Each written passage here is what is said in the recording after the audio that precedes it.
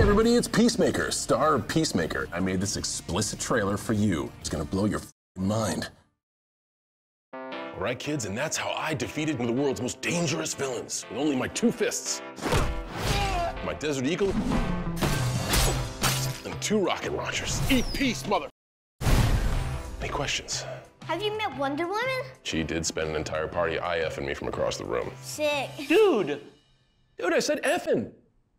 Hey! Aren't you guys being a little nonchalant about all this? Are you insinuating there is a wrong time and a right time to rock? Fuck yeah! You don't understand what we're up against. We need every hand on deck. Is that an eagle? It's Eagle, my sidekick. Ah, my asshole! What's wrong with your bird? Such a good, handsome boy. Dude, we're saving the world. It's everything we've ever wanted. Oh, shit. Fuck, dude! Yeah! Tell me what you know. I'm not telling you shit. How do you like that? I like it. I like it a lot. I don't give a f. What? Give it all you got. Hey, don't worry. I'm not giving this guy anything. Maybe you could just give him a little.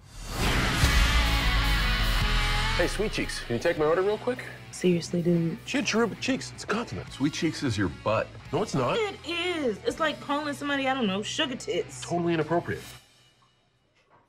Tits are way too big to be sugar tits. Sugar tits are like smaller, perkier tits, like yours. Technically, I think you may have sugar tits too, but somehow that also feels inappropriate. Happy New Year, everyone. This is going to be my Peacemaker trailer video for the new DC series based on the Suicide Squad movie. This is meant to be a spin-off for John Cena's character and take place after the events of the Suicide Squad movie. The episodes are going to start in a couple weeks, so I'll explain how that's going to work. Be sure to subscribe to get them all. This is meant to be like DC's first version of their own Marvel Disney Plus series, where you have movie actors doing TV series on HBO Max. And one of the other cool details James Gunn just revealed is that they actually filmed post-credit scenes, legit post-credit scenes, for each of the episodes, just because he wanted to do something extra special for all the comic book fans out there that would be expecting something like that.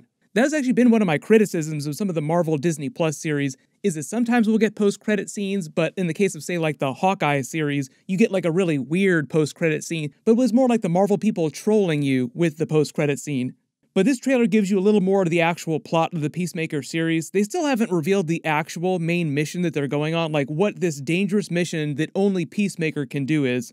You only see them recruiting him because the job is so bad, it's something that they can't even use the Suicide Squad for, if you could believe it. The only thing James Gunn has said about the plot that gives any hints about what it is that are going after during the series is that there's a sci-fi aspect to the story, as in something else from space or some tech-based world-ending threat that's super shady that the government is probably totally connected to on the DL.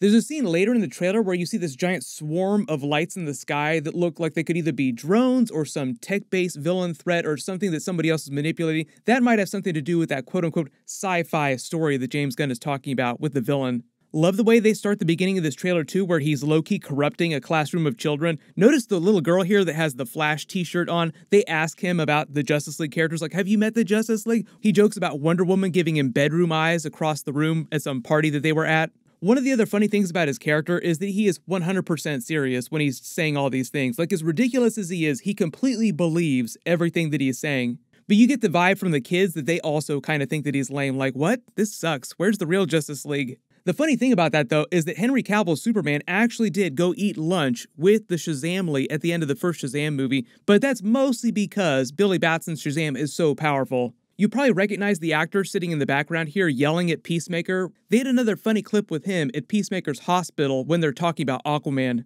You're kind of bulky to be a superhero, aren't you? What do you mean bulky? Most superheroes have a gymnast body. They're ready to go. I'm ready to go. What superhero are you? Peacemaker. Get out of here, mother... You a fan? There's no superhero called Peacemaker. Dude, I'm famous. Not that famous. Aquaman, he's famous. Aquaman. No, man. So expect a lot of references to the Suicide Squad movie, to the Justice League characters like Batman, Wonder Woman, and Superman, the other characters like Flash, Aquaman, even Cyborg. But don't be surprised if you also see a lot of other comic book references and jokes to moments in other movies too, like Marvel references. Like they have that Guardians of the Galaxy slow walk montage scene later with the actual pet bald eagle walking with them. James Gunn, most of you remember, director of the Guardians of the Galaxy movies in the Marvel Universe. In fact, while I'm making this trailer video, James Gunn is in the middle of making Guardians of the Galaxy 3. Don't worry, I'll do separate videos about that. Obviously, they're going to be showing up during Thor: Love and Thunder.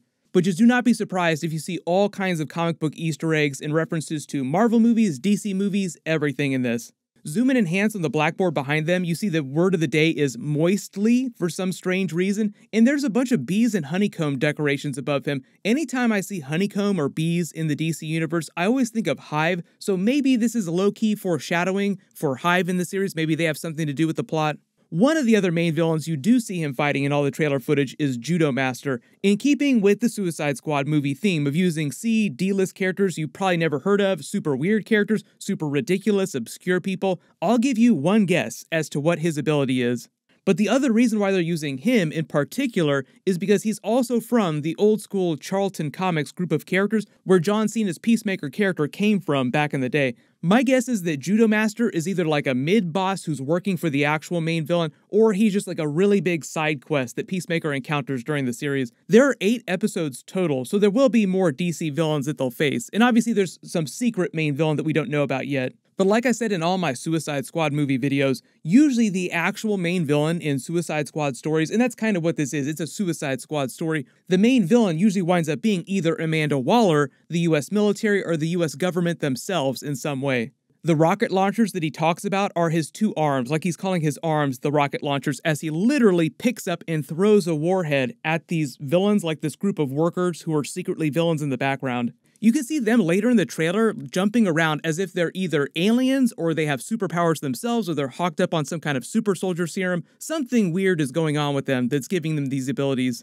The Desert Eagle that he mentions is his shield from the comics. It's a little bit different from the comic book version, but it has the eagle branding on it because that's his whole thing. He does have a cool takedown, but because his character is just so silly, it's sort of like the Walmart version of Captain America using Thor's hammer and his shield at the same time to fight Thanos. Like, the whole idea is that Peacemaker thinks that he is like a Justice League level character in his own mind. I've already explained most of his teammates in my previous Peacemaker trailer videos. Most of them you'll recognize from Amanda Waller's Argus or her Task Force X team in the Suicide Squad movie. They're using the term Task Force X, so when they talk about this team here, these are all people who work for Amanda Waller under Task Force X. They explained in the Suicide Squad movie post-credit scene that they feel like they're being saddled with this Peacemaker mission, like a babysitting mission, as a way of her retaliating against the office for revolting against her when she tried to kill all the members of the team. His new sidekick is a much more comic book accurate looking version of Vigilante from the comics. He's a little bit sillier the way they're playing him, like they're playing him just as crazy as Peacemaker is during the series.